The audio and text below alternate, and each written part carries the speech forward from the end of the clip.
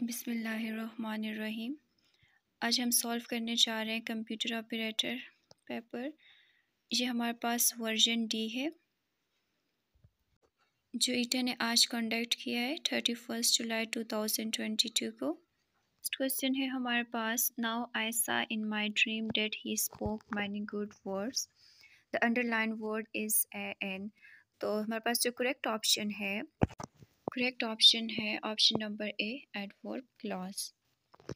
Question number 2 हमारे पास है, the thing to do first is an activity you enjoy, the underline word is an. Underline word है वो हमारे पास है determiner, option B हमारे पास correct है।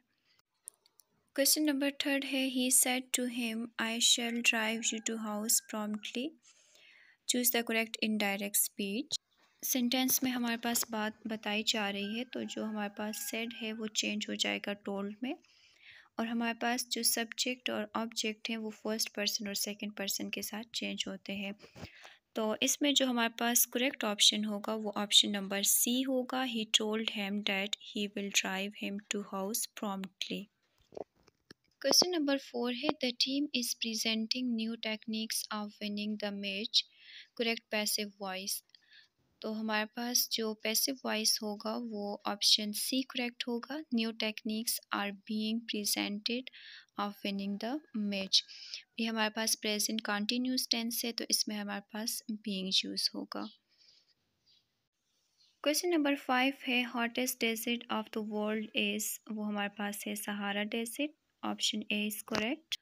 क्वेश्चन नंबर 6 है, मरगाला हिल in and around Islamabad is a branch of, तो इसमें हमारे पास ऑप्शन बी करेक्ट है, Himalayas range.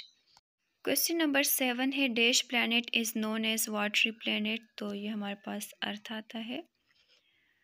Question number 8, dash is the biggest planet of solar system, तो ये हमारे पास Jupiter option A is correct. Question number 9 हमारे पास है, dash is nearest planet to earth, nearest planet हमारे पास मरकरी आता है, मरकरी यहाँ ऑप्शन नहीं है, तो फिर हमारे पास वीनस है, ऑप्शन ए हमारे पास करेक्ट है।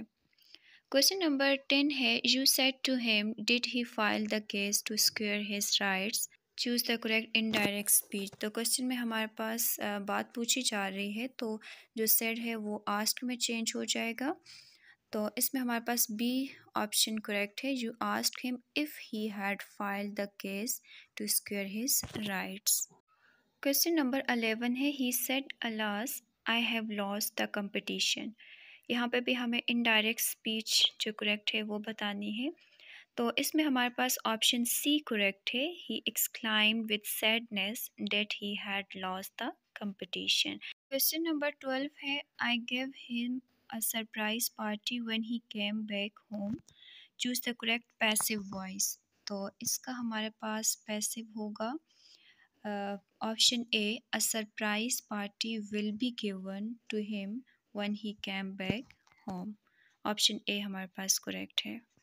क्वेश्चन नंबर 13 हमारे पास है, his father will buy him new book, choose the correct passive voice।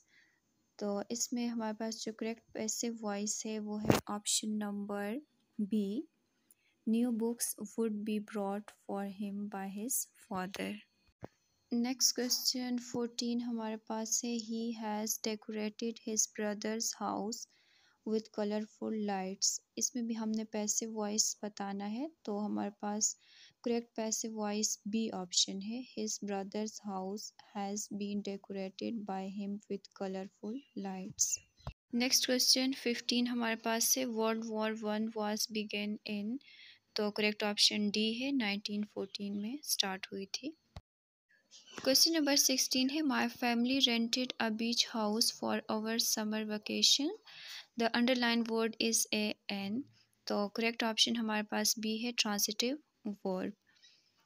Question number 17, after the snow began he sat very quietly, the underlined word is an, तो हमारे पास जो underline word है वो क्या है, वो हमारे पास एडवर्ब क्लॉज है, ऑप्शन ए हमारे पास करेक्ट है। Question 18. He said to him, I will talk on this topic tomorrow. Choose the correct indirect speech. इस क्वेश्चन में भी हमारे पास बात बताई जा रही है, तो जो सेड है वो टोल्ड में कन्वर्ट हो जाएगा। सब्जेक्ट और ऑब्जेक्ट हमारे पास फर्स्ट पर्सन और सेकंड पर्सन के साथ चेंज होंगे, और हमारे पास जो क्वेश्चन में दिस है वो चेंज हो जाएगा डेट में, और हमारे पास जो टुमारो है उसकी जगह नेक्स्ट डे आ जाएगा। तो हमारे पास जो करेक्ट ऑप्शन है वो ऑप्शन नंबर ए होगा। He told him that he will talk on that topic next day. Question 19 है the mother bird broad food for her kids to the nest. यहाँ पे भी हमने करेक्ट पैसिव वॉइस बताना है, तो हमारे पास जो करेक्ट पैसिव वॉइस है वो ऑप्शन नंबर सी है। Food has been brought by the mother bird for her kids to the nest. Question number 20 which of the following is the साल्टेस्ट C of the world. तो इसमें जो correct option है वो none of these है। हमारे पास question 21 है dash is the smallest C of the world. तो इसमें जो करेक्ट ऑप्शन है वो ऑप्शन नंबर बी है, black C. Question 22 what is the language used by most of the TPMS for helping there user to access data. तो इसमें जो correct option है वो हमारे पास ऑप्शन नंबर बी आता है। Question number 23. Which of the following contains a complete record of all activity that affected the contents of database during a certain period of time? तो इसमें जो करेक्ट ऑप्शन है वो हमारे पास ऑप्शन नंबर डी है, transaction log. Question 24 है sort report generators. ये हमारे पास करेक्ट ऑप्शन सी आता है, do not need to sort before generating report. Question number 25. The relational database environment has all of the following component except हमारे पास B, separate files. B हमारे पास correct option है। Question number 26 है PHP syntax is closed with। तो इसमें हमारे पास option C right था। Question number 27 है delimiting and synchronization of data exchange is provided by option B session layer। हमारे पास correct option था। 28 है in OSI model when data is sent from device A to device B the fifth layer to receive data at B is। तो इसमें भी हमारे पास option D correct है, session layer आता है। Question number 29 है in internet protocol stack when data is sent from device A to B the fifth layer to receive data at B is। तो इसमें हमारे पास ऑप्शन ए आता है, application layer. ये थे हमारे पास 29 सॉल्व MCQs ईटा कंप्यूटर ऑपरेटर के। मज़ीद वीडियोस देखने के लिए चैनल को सब्सक्राइब करें। वीडियोस देखने के लिए शुक्रिया।